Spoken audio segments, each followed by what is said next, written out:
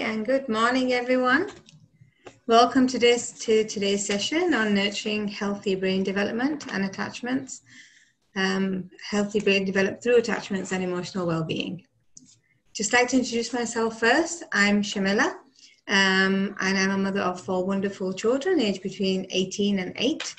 I moved to Dubai in the UK in 2001, so that's about 19 years in Dubai so far. I've been working in the early years sector for around 20 years, and I'm currently a nursery manager in a Norwegian nursery here in Dubai. Firstly, I'd like to say we're all grateful to Abu Dhabi's Early Years Childhood Authority for making this initiative a reality. It's always lovely to come onto such platforms and share information and help answer any questions that might arise from that.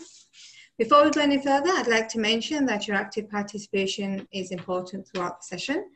Right now, I have everyone on mute to avoid any background noises, which might distract us from listening to the webinar. Throughout the presentation, we'll be managing the chat functionality. You can enter your questions and comments in the question box at any time. I'll come to these questions at the end of the session, and I'll try to answer as many questions as possible. If you'd rather ask me a question in person, please feel free to raise your hand by pressing the raise hand icon, and somebody will assist you, and I'll be asking you to unmute your microphone and you'll be free to ask me any questions. Any questions not covered during the Q&A will be answered after the session and will be put up onto the website. All participants, you'll all receive an email to the link, and also a recording of this session will be available on the website too. So here we go. Before we begin, I'd like to just refer to our poll that we had out earlier on registration. A question was asked. It was, when is the most rapid and important brain development? When does it occur in a person's life? And there were 4 options. 0 to 5 years, 76% of you opted for that option. 5 to 15 years old, 18% of you opted for that one. 15 to 25 years old, it was 5%, and none of you selected the 25 plus option. So let's see, that's the poll. Let's see how we do as we go across to the webinar. I'm just going to bring up my presentation. There you go, I hope you can see that. So nurturing healthy brain development through attachments and emotional well-being. Next one, whoops, there we go. Okay.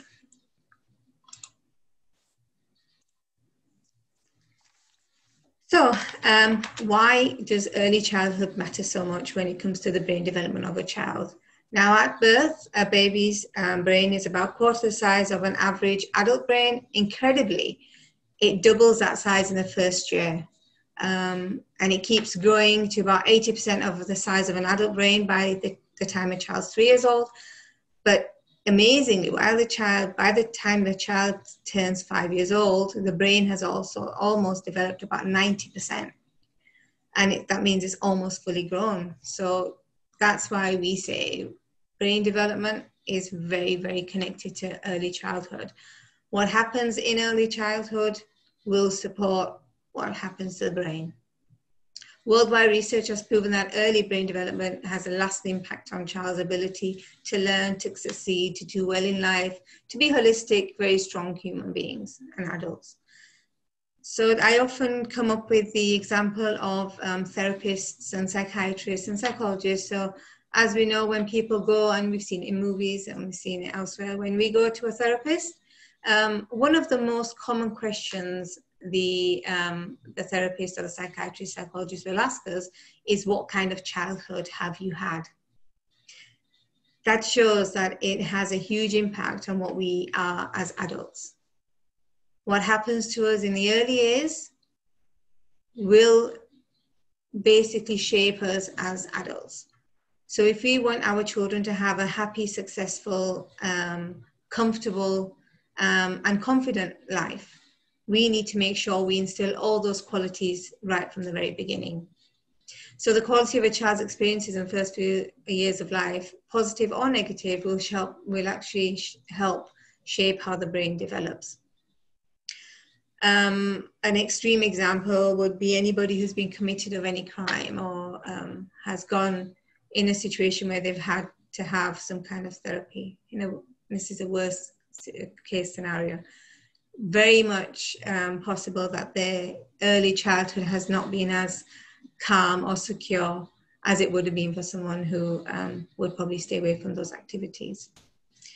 So that shows an extreme case of how the brain is developed through what happens to you as a child.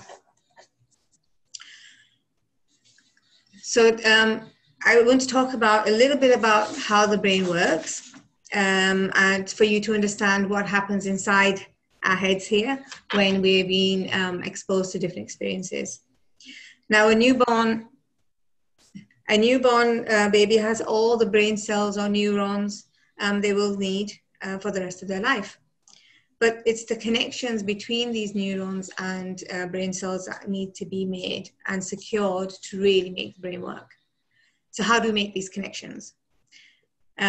Information and research has shown that at least 1 million new neuron connections or synapses are made every second when a child is under the age of 5 years. And that's more than any other time of life. So to make sure that those million neuron connections are happening, or the synapses that are taking place, we need to be sure that we're providing those children with a secure surrounding environment, a secure relationship. And the early childhood years are crucial for making these connections last and be strong. And it happens through repetition and continuity. So any weak connections are replaced by other pathways or will disappear. So this is called pruning. So an example would be when we say repeat, repeat, repeat. You're playing with the child and you're repeating the same activity. Those connections and neural connections inside the brains will become stronger. If we're doing an activity where we say good morning to everybody every morning as you enter the nursery, those synapses will become stronger in the head and those neural connections will become stronger. So it will become a habit for children to come into a setting and say their good mornings. So any unused connections or things that happen once in a while that haven't been repeated, they'll just get lost somewhere, and it's called that pathway, or that is called pruning. Those connections will be removed. So we need to make sure we repeat any kind of activities that we'd like them to take forward. These images here show the neurons and connections and the pruning that I've mentioned earlier. If you see the first one, you can see that at birth, neurons have already developed. At 3 months, you can see that they rapidly develop. And at 15 months, if you look at the picture, you can see that the connections are there, but if you look closely and you can see where there's the dark patches, those are where those connections have become stronger. There's been repetition of activities. There's been a repeated incident that's happened over and over again that's actually then become a strong connection, and those are the ones that stay. And eventually what would happen was those dendrites will, the ones that are the weaker ones or the light colored ones, they'll start pruning away, and you'll be left with very strong instilled connections in the brain that will then go on to shape children as they grow into adults. The next picture you can see an impoverished neuron is the one with less branches on it. There's been no repetition, no support. So the pruning has happened extensively. Whereas if you look at an enriched neuron, darker and more branched out and more secure. So we all want to do our best as parents, and we need to do things right. We need to facilitate and nurture a healthy brain. How do we do that? I'm going to go through a few pointers now to support you on how you would support your baby, your child, to have a healthy and nurtured brain. So relationships, attachments, and emotional well-being. We as parents are the most important people in a child's life. We often underestimate what effect we have on our child's development. We often disregard what our actions may instill upon a child's brain. So as mentioned earlier, all experiences and interactions we have as children will lead to connections being formed between the brain cells. So we, being the first people, the first point of contact from when a child's born, the most important people in a child's life, we have the power of making sure or confirming that each child has a positive experience to form positive connections between the brain cells. We want these connections to be made, but we also want them to be strong. For babies and toddlers and young children, this happens through relationships, attachments, and emotional well-being, so stability.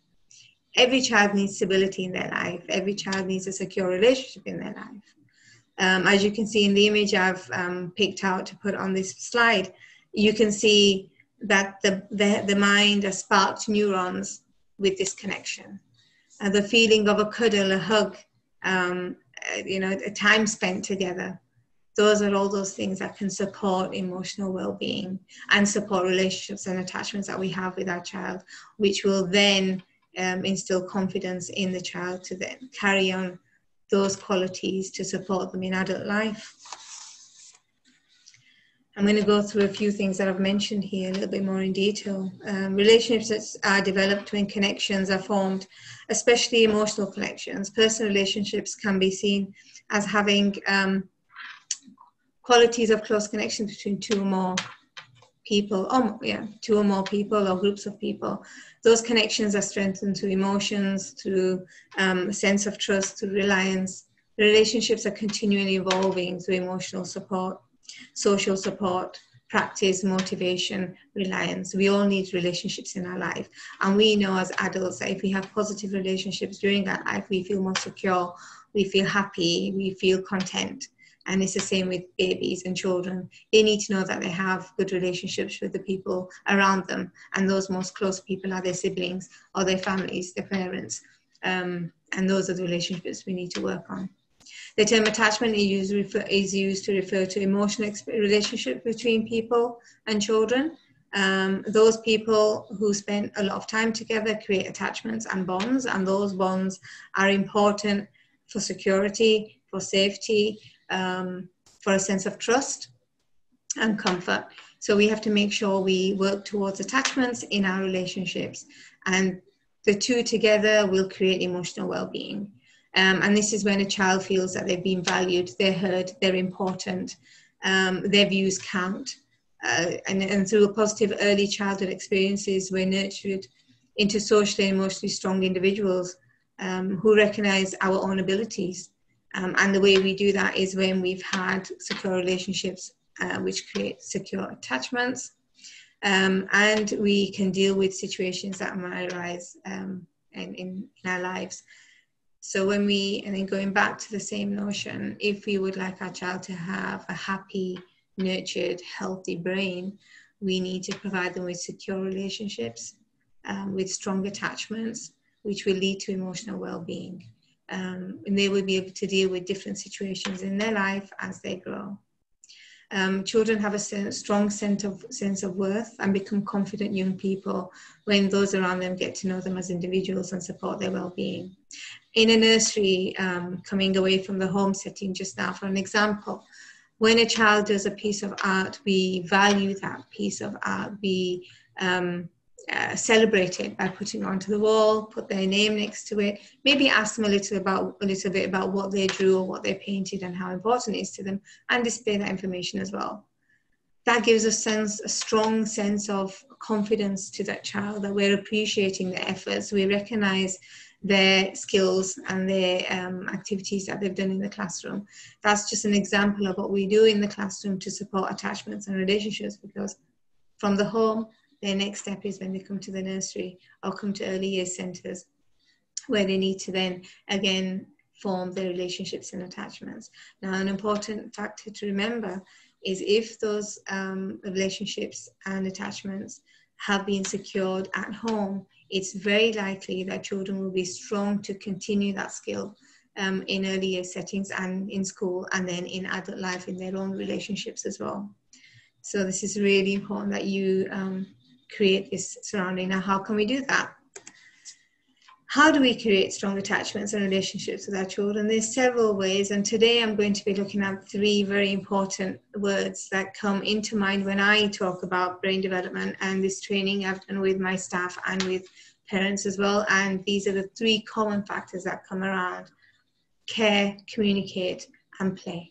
So these are the three things that we can do as parents, as early years educators, to support our children with strong attachments and relationships.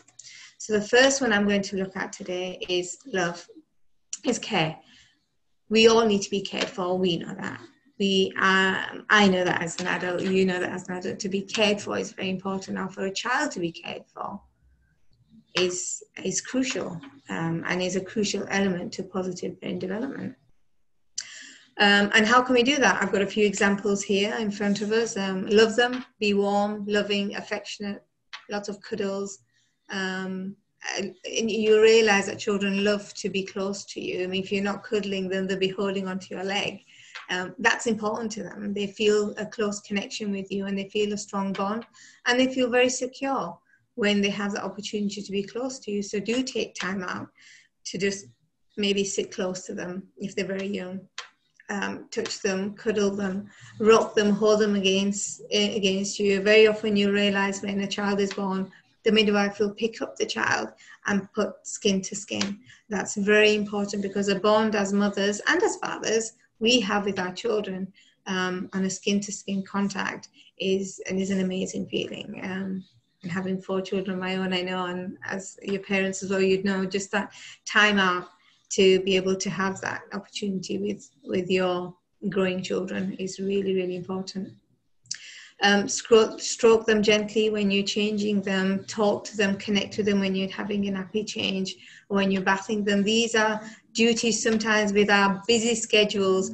We do often kind of rush those routines. And why not make those routines into rituals?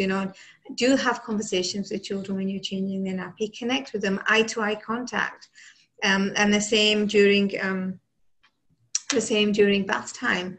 You can definitely connect with them during those times that we normally see as chores, but it's a brilliant time to connect. Bedtime stories. Make your child feel physically safe. Wrapping them up. And as you see, a lot of the times, and this I'm talking about newborn babies, we do wrap them up very tight when they're younger in their blankets, and a lot of the time it's because we want them to feel a sense of security, maybe reflecting or copying the same feeling as in the womb, the secure feeling. As they grow, obviously you can't wrap them as much, but be close to them, make them feel physically safe. Talk to them, and that's really, really important. Pick up on any cues. Get to know your child. Are they tired? Are they hungry? I mean, as fathers and mothers, we know a certain cry a child has. Why is that child crying? Do they need a diaper change? Are they hungry? Do they just need a cuddle? Get to know your child. Spend time with them and understand their cues. Respond positively to any anxiety or any stress that children may have. At times we become very frustrated. It's a busy life. A child crying sometimes, as parents, would frustrate us. It's very important to understand that we need to respond to their stress and anxiety in a positive, calm manner, because that makes them feel safe, and it also teaches them that when they're in a position where they're dealing with somebody who's probably having some kind of anxious or stressful time, they would then revert to copying what we've done with them, and they would be a calm and responsive person, supporting their friends, maybe supporting their siblings as they grow. So please remember, it's very important to respond positively to these situations. Taking time to observe your baby and toddler and learning about them. As I mentioned, pick up on cues. It's the same thing. Get to know their interests, understand them, give them a choice. And again, I'll mirror what we do here at the nursery. We give children a choice. We value their opinion. We take time to observe them, get to know their likes and dislikes. And the same thing you guys would do at home. And when we do that, we're actually setting children up to understand that they're being cared for and they're being valued. The second very important point I'd like to mention is communication. Communication is key. It's the power of interaction. communication happening here, communication one-on-one, face-to-face. It's how we respond and learn to respond to situations. It's how we learn and pick up language skills. It's how we understand each other through communication. Talk to your child as often as you can in a soothing, reassuring tone. You can talk about what you're doing, tell stories, and usually we discourage baby voices or baby language, using proper language, whichever language you're communicating in proper adult kind of conversation. That helps children learn the power of communication as well. So the more you communicate with children and the more tones you use, you're asking a question, you raise your voice, raise your tone at the end. If you're speaking quietly because maybe somebody's sleeping or it's nighttime, they will learn those cues as well, and they learn that power of communication through language skills. Sing songs to children. It's fun. We often sing to ourselves. Children love the sound of rhythm, of song, and it usually helps children become more calmer. Your child will not mind if you've forgotten the words, so don't worry if you don't know the whole words to the nursery rhyme that you want to sing to them. Just sing with them, and they will often join in.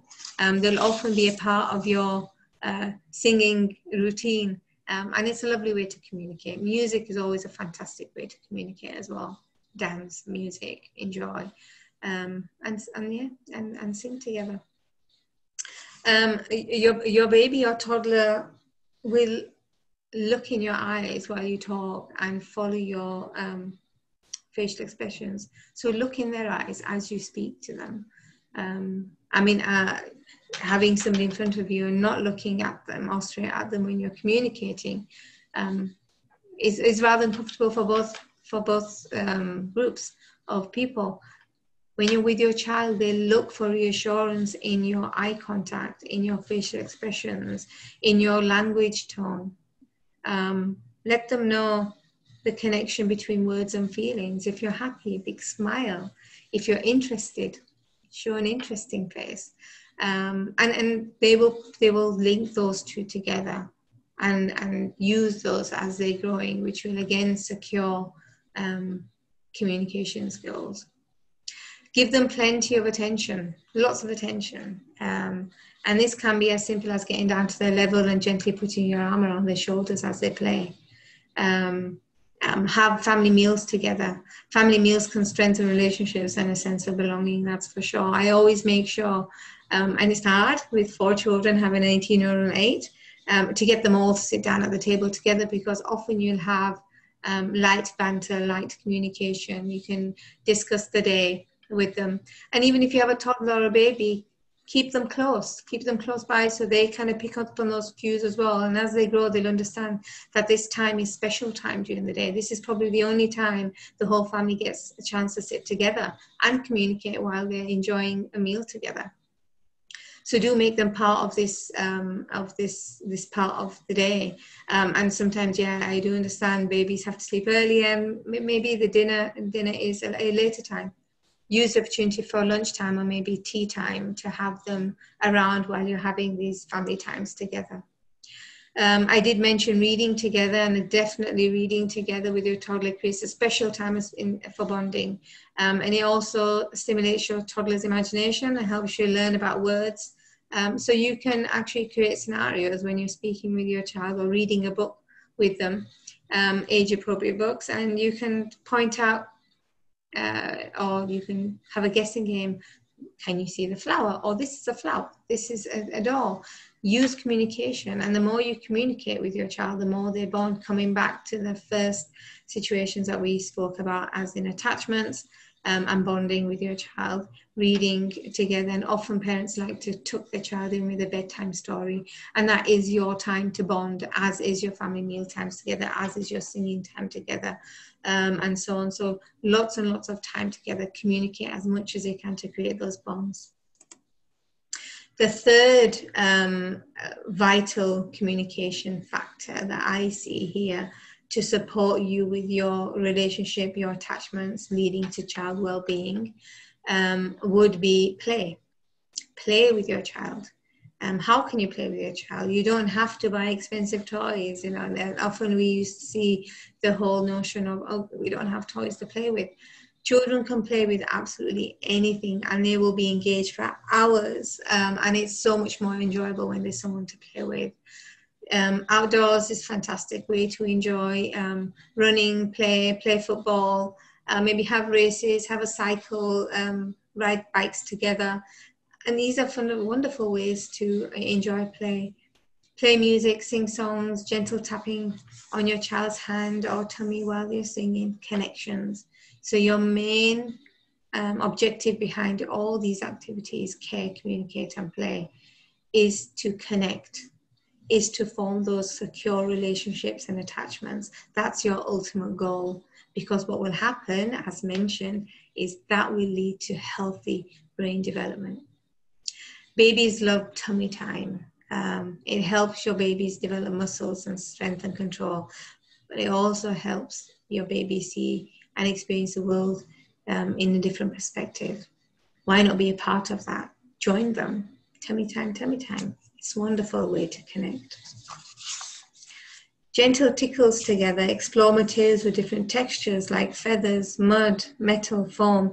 These develop a sense of touch as well. So everything we're doing here has multiple outcomes.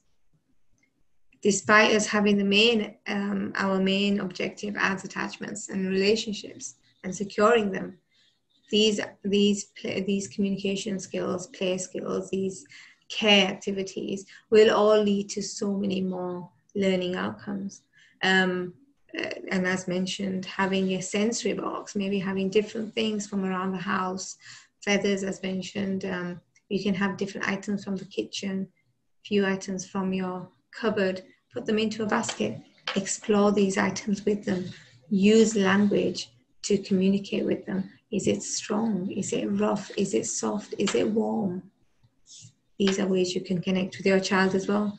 Peekaboo is a very old-fashioned, very traditional game that we all love playing, and babies absolutely adore it. Peekaboo is a great opportunity for your child's social and emotional development, and it creates a sense of trust and fun. So when you're hiding behind the blanket and it's peekaboo and you're back again, children understand the sense of trust. You've disappeared, but you're still there. You've hidden away, but you're still there. Great sense of trust, and a really fun game. And often after these games, you can hear giggles. It's a fantastic way to connect. I love baking with my children. They're slightly older, but when they were younger, I definitely baked with them. And it's an activity that we like to do in our nursery settings with younger children as well. So baking, enjoying Play-Doh together, drawing together, painting together, have some music in the background while you paint, and join in with their play, and prompt them and support them. And if you don't have time to join in with them yourself during the day, have siblings support them, or be in close proximity, please be close by. Play dress up with scarves, cardboard boxes, different hats. Wooden spoon can become maybe a wand, it can become a broomstick, it can become a wizard stick. It can be absolutely everything. So allow them to explore and imagine, use imagination and be creative. And the way we do this is we supply them with different modes or different objects of play, and then join in. And it's very important to join in. Cardboard boxes, build dens together. Children love building dens.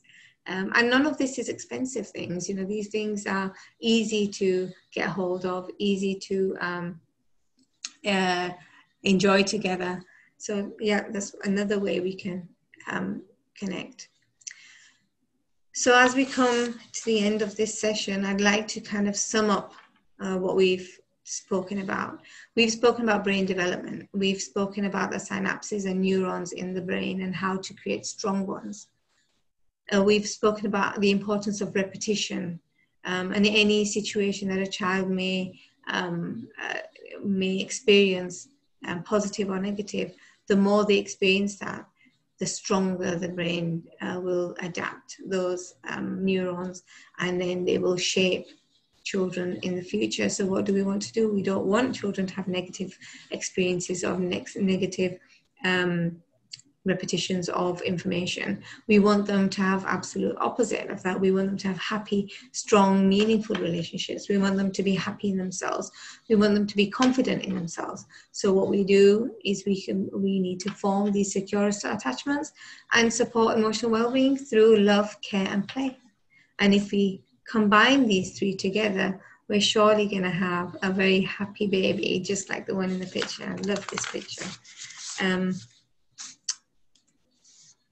Thank you. I hope I've covered all that you'd expected from today's session. I want to see if any of you have any questions, please. I'm going to just come out of, whoops. I've come out of my presentation and we see if we have any questions. Please do ask anything about the sessions that we've, the information that we've spoken about this morning. It's one of my absolute favorite topics, so I'd love to answer any questions on it. I have a question that's just come through. Okay, a mum has asked, do experiences change the actual structure of the brain? Yeah, brain development is actually activity dependent, and every experience a child or baby has, whether it's the first time they see a rainbow, maybe the first time they ride a bike, the experiences excite certain neurons circuit and leave others inactive. So the circuits that are turned on and are consistently followed or kind of visited or revisited, and over time, as I've mentioned, they become stronger. And while those are really excited, may drop away and be pruned, and that process is called pruning. So yeah, if a child's activity that they face or experience, it definitely does change the structure of the brain. So we want to provide them with positive experiences so the structure remains strong and healthy. Let's see if we have any other questions. Is it too late to work on developing kids' brain after the age of 5? No, it's actually not too late, and the best thing is to prune away any of to have the process of pruning so the synapses kind of diminish and positive synapses are created. I think the best thing to do is repeat the positive experiences that you want to have from your child. So if you find that there's certain aspects a child has been exposed to, or different areas or different experiences they've been exposed to that you're not so happy with in the first 5 years of life, don't give up hope. Change it around or turn it around immediately, and then focus on those 3 elements that I mentioned: the care, the communicate, communicate, and play. And through those processes, you will be able to turn the child's brain around. It's not fixed. Yes, it becomes a little bit more harder because the child's brain does develop almost 90% before the age of 5. But I think what we need to do is we need to create a situation where we can work as hard as possible and keep focusing on those positive, and eventually the pruning will happen, which means those synapses will become weak because they haven't been revisited, and they may diminish, or they may slightly remain there a little bit. They won't completely go away. So it's very important for those first 5 years. But yes, you can, through hard work, for sure. It does take longer. Thank you, Hind, for that question. Do we have any other questions? Okay, I have a question here. Does what my child eat affect the developing brain? I think that's a question that many of us have. And we always talk about nutritious food, and we talk about unhealthy food, and we talk about takeaways, and we talk about homemade food, and does that affect the child's brain? Now, in an extreme case, is a child who's been malnourished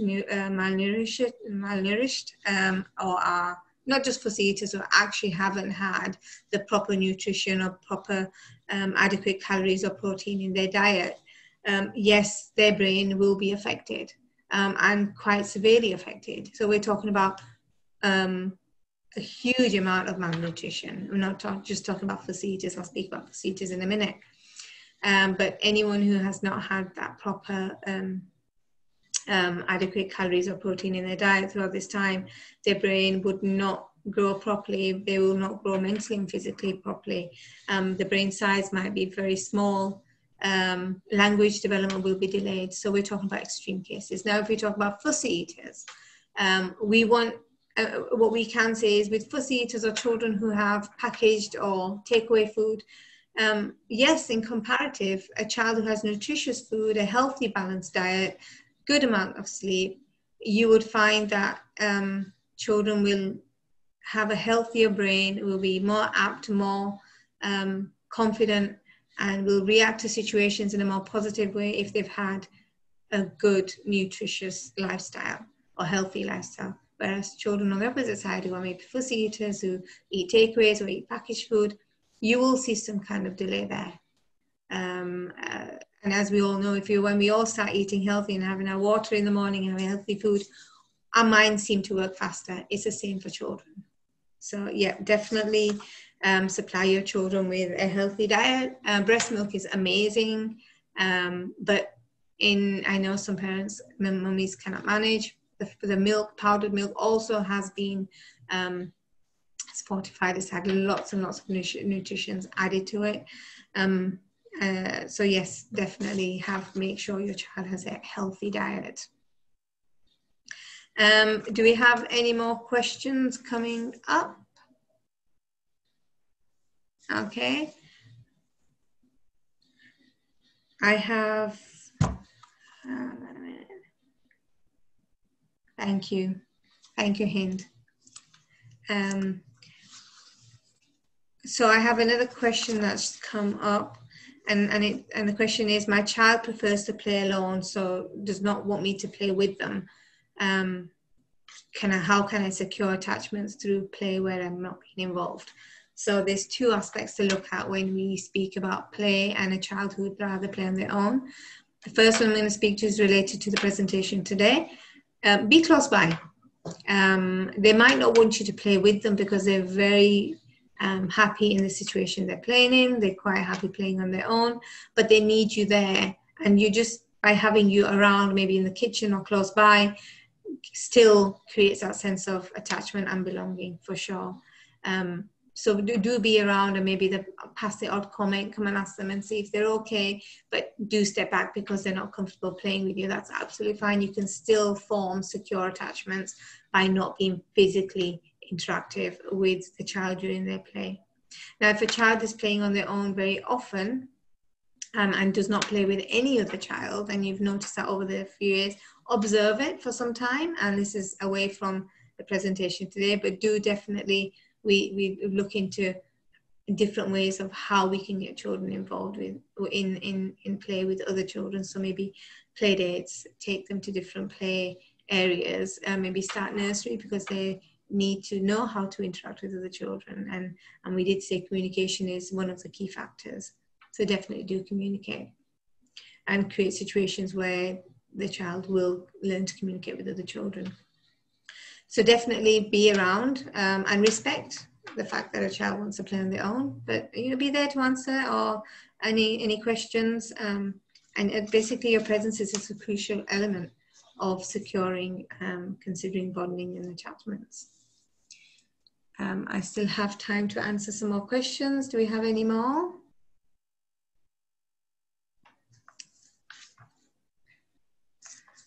Any more questions?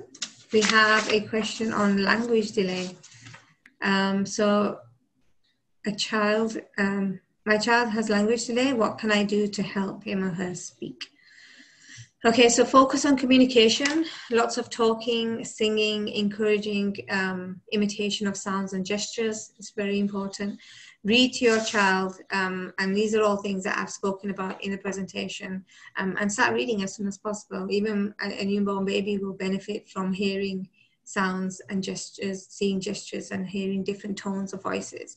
Look for age-appropriate books, touchy-feely books. The ones have different textures.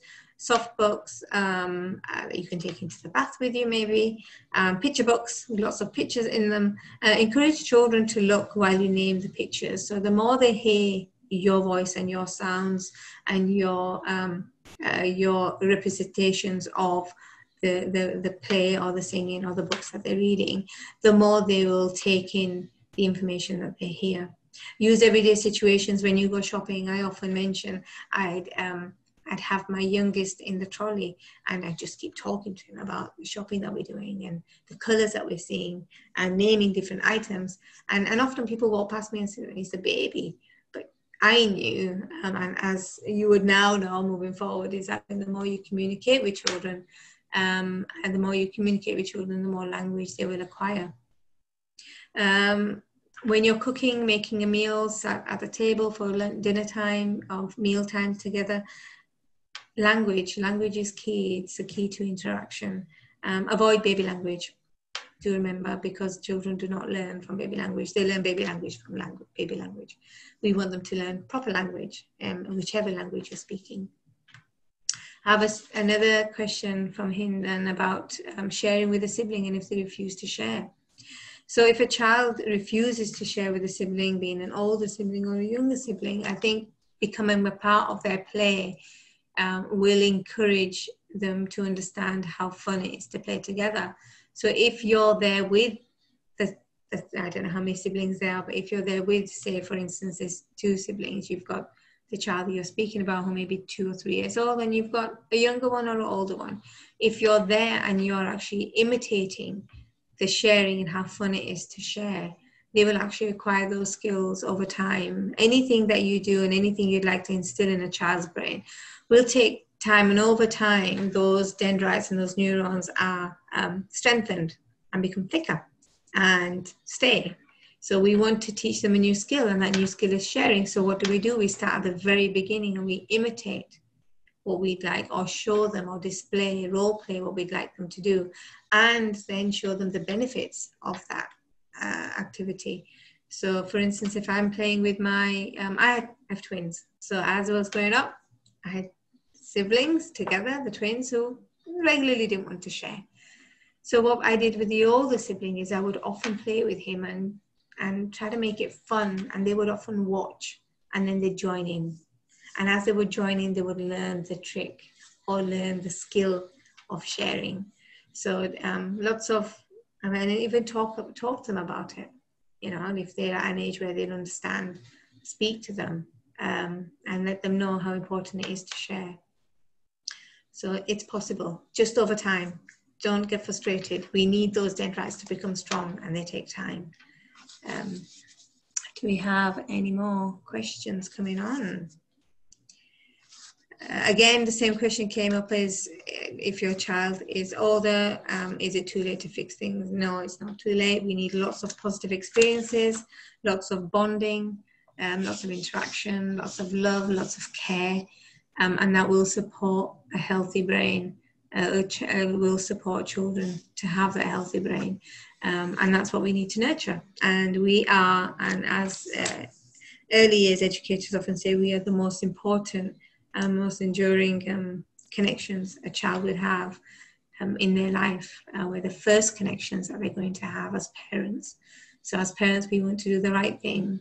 And these are the kind of training sessions we give to early years educators as well, because many times as a child's born, they go into nursery and have spent time, some hours in nursery as well as they grow up, and that's always from 0 to 5 years. So the same kind of, the same training is given to early years educators, and we understand the importance of these 3 elements. Care, again, I'll repeat the same thing, the care, the love, and the play. And through those 3 elements, we'll be able to secure attachments. Secure attachments will remain throughout life in positive ways. And will support children as they grow up. So I have a question here from, where's the question gone?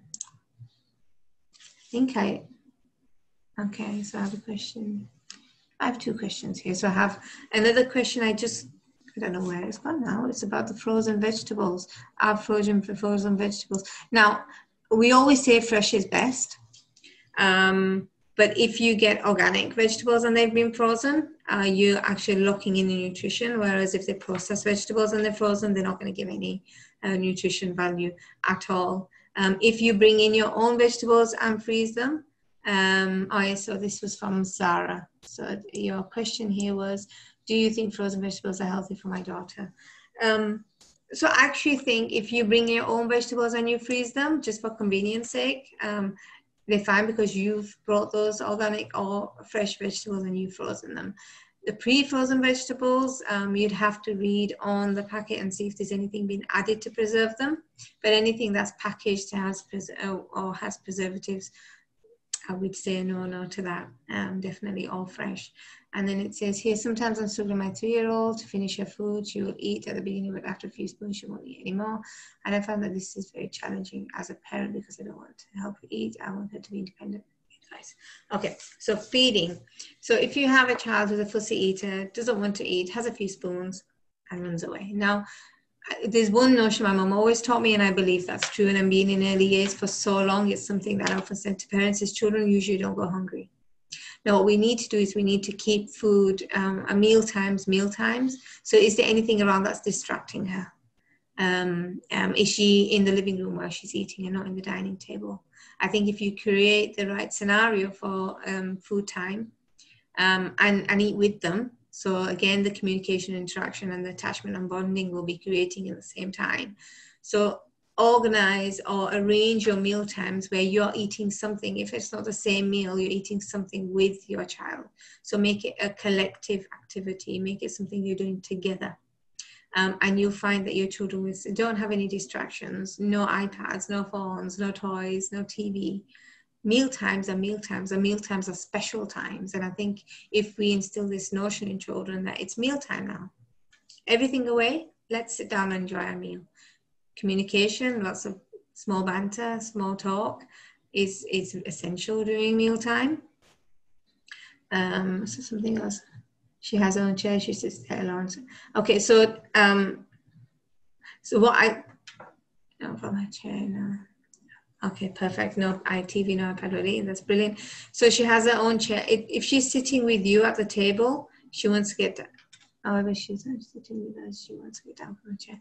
So I think the important thing is many children like to run around and get up, and we need to make sure that we instill a positive experience for children, and so they understand that they need to sit at the dinner table. And the same way is lots of role modeling. And if they've gotten into a habit of getting up and running away and being allowed to do that in the beginning, not saying that you've meant to allow it, sometimes it becomes frustrating and think, okay, I'll feed you later.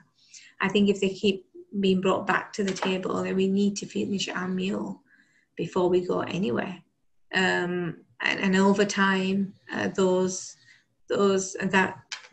value will be instilled and it'll become a stronger routine.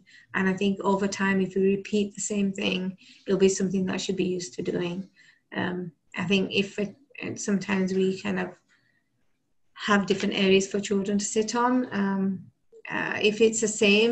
If it's an area where you are sitting down and having the meal with them, I'm sure that they will be able to follow those eventually. It does take time. Nothing happens overnight, as I mentioned with some of the other activities.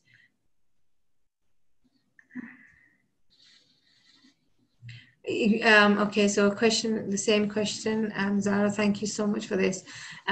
You said, so if she doesn't eat, you threaten to take her, or you say that you're going to take her favorite toy away.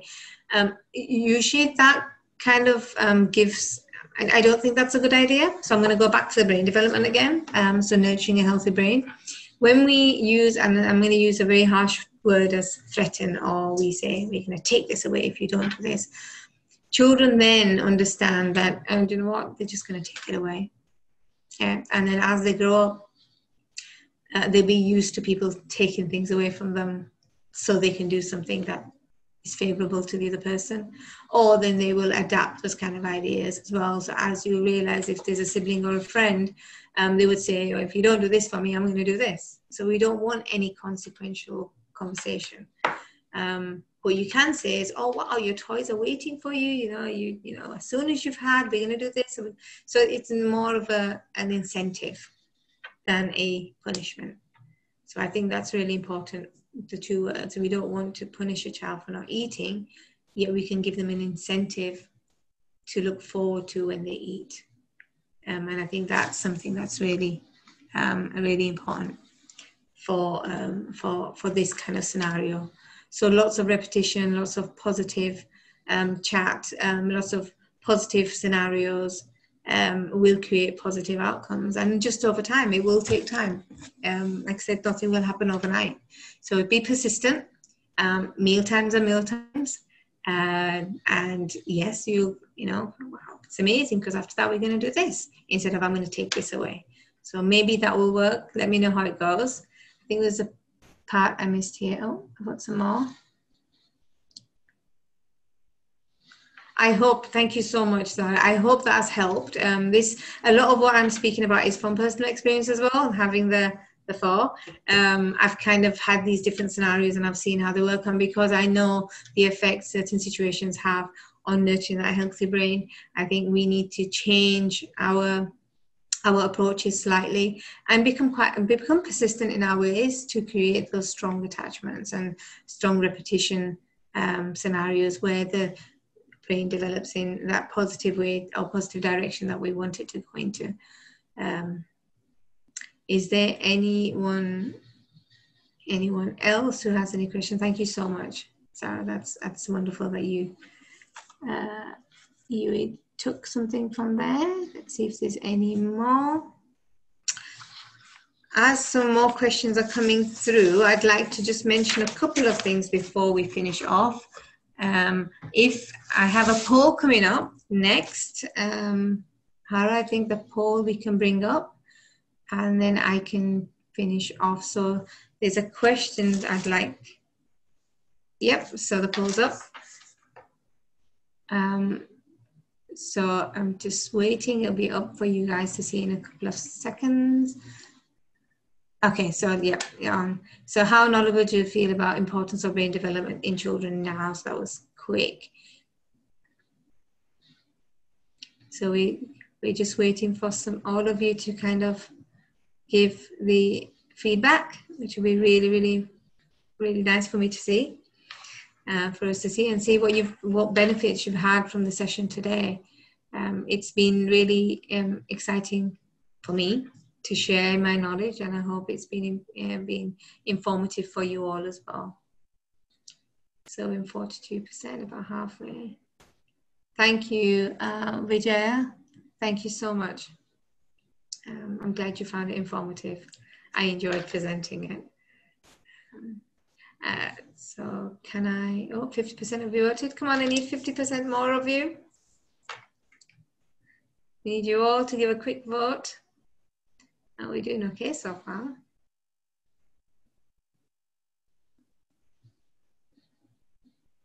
Oh, I still have some that are unsure.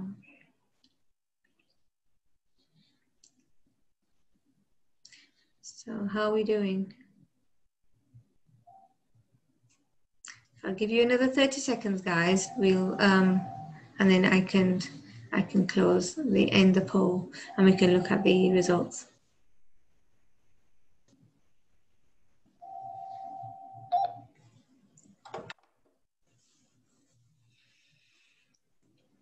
Lovely. Thank you. 5 seconds, guys. Okay, I'm going to stop. I'm going to end the poll. So I can see that 75% of you have a clear understanding, which is fantastic. So it definitely, and then I have the rest of you understand the basics. I have a couple of you saying you're still unsure. If you have any questions,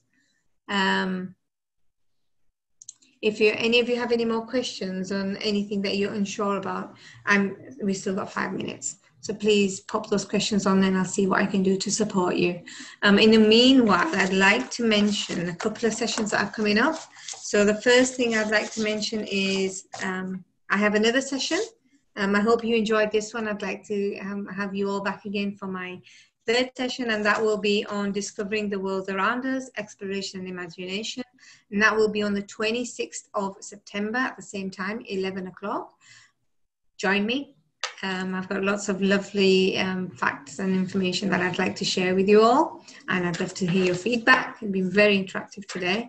And the second session I'd like to remind you all about is a session that will take place today at 6 p.m. by Dr. Shamila Nazim, who is the Advisory Executive Childhood Education International in the US. She is a board member of the Arabian Child. This session will be in Arabic, and it will be on the reopening of nurseries in the UAE and all what parents need to know.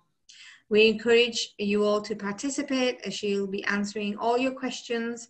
And the next session will be in English, and that will be exactly the same information, exactly the same time, 6 p.m. And that would be on the 26th of September. So the same day that I'll be doing my third session. I did my first session in August. My third session, the same day in the evening, Dr. Shamila Nazim will do the session in English. So that would be on the reopening of nurseries, all what parents need to know. So we look forward to having you all back for that. Do share that information as well if anybody else may seem interested to know what's going to happen in the new. We're all excited to open up our nurseries. I think we're all done. We're all ready to finish off. Thank you so much, guys. I've had a wonderful morning. It's been really exciting because I said this is a topic that's very close to my heart, and we hope to have you all back soon and register for the next session. So thank you. See you all and have a lovely day.